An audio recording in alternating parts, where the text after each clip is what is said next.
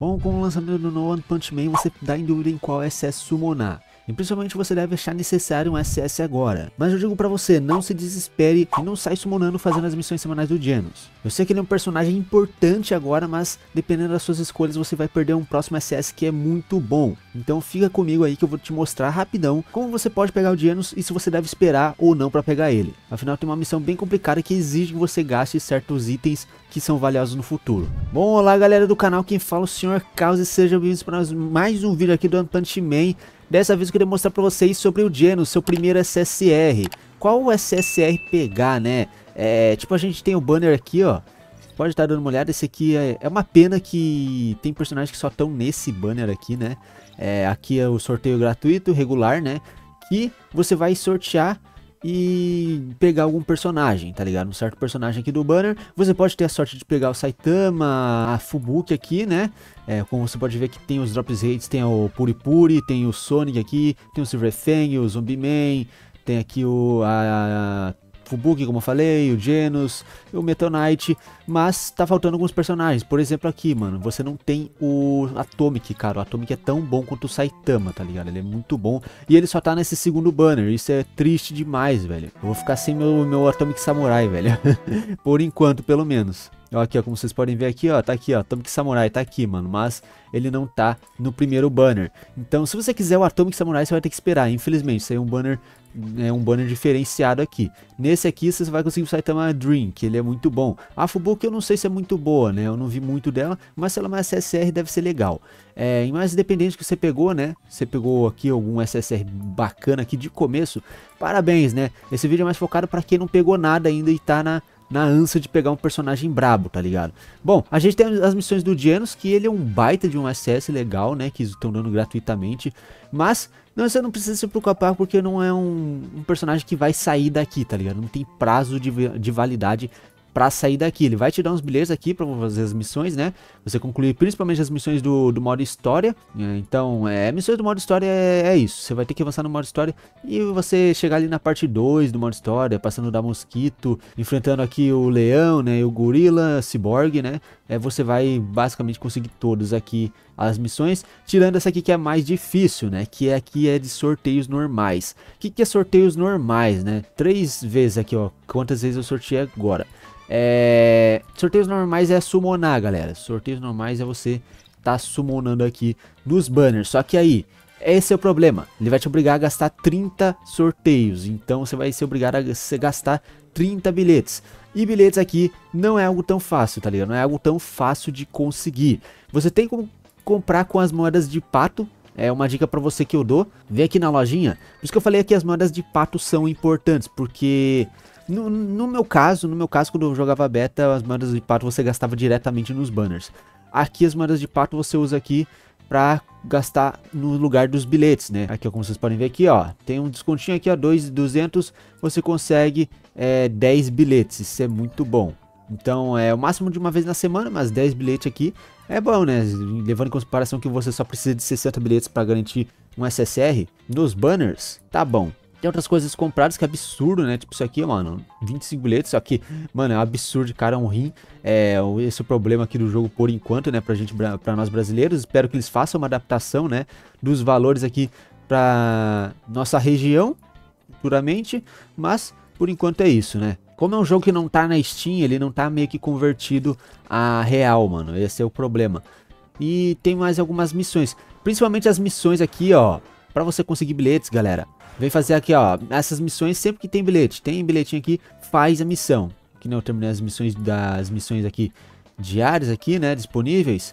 Agora vem aqui, vamos vir aqui só pra vocês verem, pra vocês fazer essas missões aqui de pegar bilhete e tentar acumular o máximo possível, porque vai vir um banner bem bom, tá ligado? Eu já vou mostrar pra vocês qual é o próximo SSR que vai vir, vocês vão gostar pra caramba.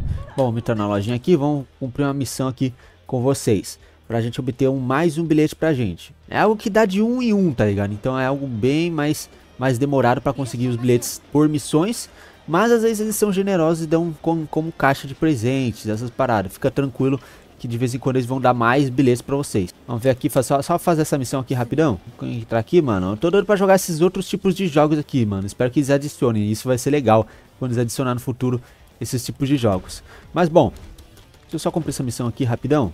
Consegui um convite para o jogo, mano. Olha só que legal, velho. Mas já que eu tô aqui, galera, eu queria avisar o próximo SSR, que é essa menininha aqui, especial que tá aqui. A próxima SSR vai ser a Tatsumaki. É isso mesmo, a Tatsumaki vai vir pro jogo, mano.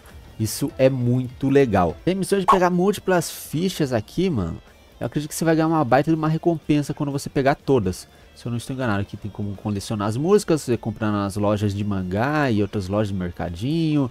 Tem aqui de filmes, eu acho, mano. É, tem filme aqui, eu acho que são filmes aqui. Não, aqui é mangá no caso, aqui é mangá. Tem essas caixas aqui de bonecos, isso é bem legal, mano. Mas tem várias coisas legais aqui pra você fazer que eu tava falando, né? No caso, a minha missão vai demorar muito, então eu vou deixar pra depois. Meu objetivo aqui é realmente te mostrar que você pode pegar, esperar um pouquinho antes de for summonar no Genos, summonar pra pegar o Genos.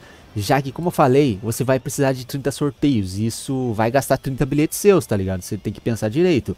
Acumula suas moedinhas de pato, se você quiser, né? Dá tempo. Só que o próximo SSR vai ser a Tatsumaki. Eu não vi muito dela ainda, mas tu dá a entender que ela vai ser forte, tá ligado? Dá a entender que ela vai ser bem forte. Então, se fosse tu, eu esperava, segurava um pouco de anos. Afinal, eu tô conseguindo cumprir as missões do modo história tranquilamente com personagens A, personagens SR. Então não preciso me desesperar assim. Por exemplo aqui, ó, só tô com personagens SR por enquanto. Como eu sei que eu vou pegar os SSR, né, o Genos depois, é garantido que eu vou conseguir ele. E fora que eu vou pegar mais um ainda, né, que eu vou poder escolher aqui entre o Silverfang, o Metal Knight e o Puri Prisoner. Quando chegar o dia eu vou fazer um vídeo pra vocês, né, em qual pegar ao certo, qual é a melhor opção pra você. Mas por enquanto, né, ainda faltam aqui 4 dias aqui pra gente chegar no dia 7 e pegar, né, isso aqui. Na verdade, talvez você nem precisa cumprir todas as missões, talvez antes dos 7 dias você consiga aqui. Então só basta você ficar cumprindo as missões que você vai conseguir as atividades, né, pra concluir cada vez mais coisas e pegar mais bilhetes, ó. Você pode ver que você pega sempre um bilhetinho a cada término de nível aqui, né, de presente. Então isso é bem bacana. E você pode ver que dá até mais XP, mano. Dá 100 XP e por aí vai, né? Então essas missões aqui é muito importante, porque o seu meio que vai ser o seu primeiro SSR escolhido, que vai ser um bom personagem. Tem o Genos ali, que é ótimo personagem. Eita, deu ruim no servidor aqui. Começou a chover aqui, né? Só porque eu saí daqui. Mas como eu tava dizendo, você consegue um SSR tranquilamente, não precisa ficar assustado, entende? Você vai conseguir o Genos aqui. Ele não é um banner que vai ficar aqui até tu pegar, mano. Isso é interessante. Pelo menos não tem nenhum prazo aqui, pelo que me diz, né? Ainda bem que não tem nenhum prazo.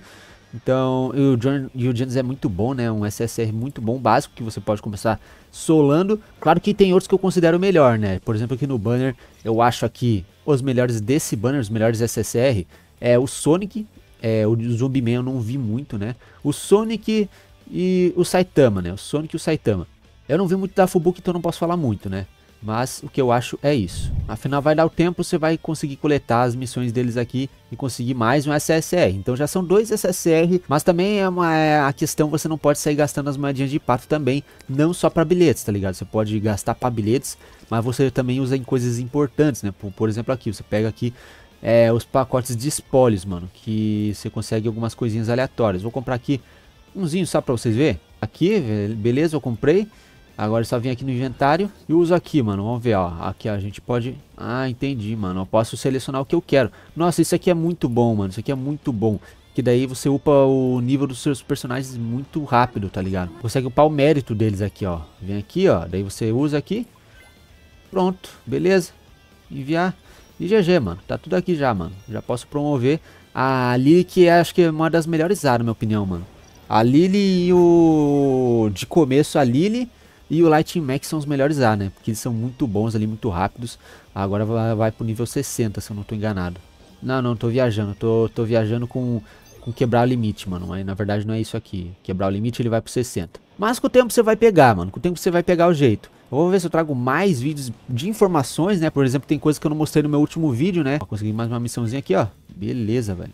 Já consegui nosso primeiro bilhete aqui, ó. Nossa primeira caixinha de missões. Mas o que eu tava falando, uma coisa que eu não mostrei, né, na última vez, porque tava bloqueado, né? Eu tive que fazer um vídeo rápido. Foi aqui sobre os potenciais aqui, né? Você melhorar os potenciais. Você tem a memória e você tem a vontade. Então a memória aqui você vai melhorar certos valores. Você pode fazer combinações como se fosse medalhas, né? Um conjunto de medalhas. E os roxos são os mais fortes, né? São os mais fortes junto junto a dourado, se eu não me engano, acho que tem até cor dourada aqui. E você faz a sua combinação. Na vontade você também faz um tipo de combinação, né? Ó, que nem esse aqui dá mais HPzinho, e mais umas paradas a mais, aumenta os atributos do personagem. Outra coisa, galera, que eu queria mostrar pra vocês, que eu não mostrei no vídeo de ontem, na verdade é uma confirmação, que na prévia de nível foi o que eu falei, você vai ter que chegar a certos tipos de nível aqui, a certo nível de equipe, pra avançar no modo história. Por exemplo, eu cheguei no 17, tá ligado? Eu preciso chegar no 20 para continuar o modo história. Então é um requisito, se eu não chegar no 20 eu não vou conseguir avançar no modo história aqui, né? Uma coisa que eu não falei também foi aqui, né? Quando chegar nos 7 dias, e nos 5 dias você vai ganhar mais bilhetes. Você vai ganhar 5 bilhetes aqui quando der 5 dias e mais 10 quando bater os 7 dias. Então já são mais 15 bilhetes. Se você não gastou nada aí como eu, né? Ó, já tô com 33, certeza que eu fico com uns 40 ali, quase 60, que é o suficiente para garantir a próxima Tatsumaki quando ela chegar. Entendeu? Porque se eu gastar 30 agora, eu vou ter que ralar muito para conseguir mais 30 para conseguir summonar a próxima Tatsumaki. Mas esse foi o vídeo, eu queria dar uma explicada, né, para você não sair desesperado para summonar o Genos, né? Ensinei como pegar ele, mas você tem que tomar cuidado no que você vai fazer para não sair gastando em banner. Você até pode pegar um SSR, não faz mal, né? Mas daí capaz você perde algum personagem da hora, mano. Caso você não esteja interessado na Tatsumaki, summona ali mesmo, não faz mal, mano. Pode summonar aqui, tranquilo, tentar pegar o Saitama, que é muito bom, ou o Sonic, que é de boa também. Mas se você não tá com pressa, espera dar uns 7 dias aí, cumpre as missãozinhas lá do evento, que você consegue o SSR de boa mesmo. Mas é isso, se você gostou do vídeo, deixa o seu like e se inscreve. Comenta aí mais dúvidas sobre o jogo que eu vou responder todas. Muito obrigado e até a próxima. Falou!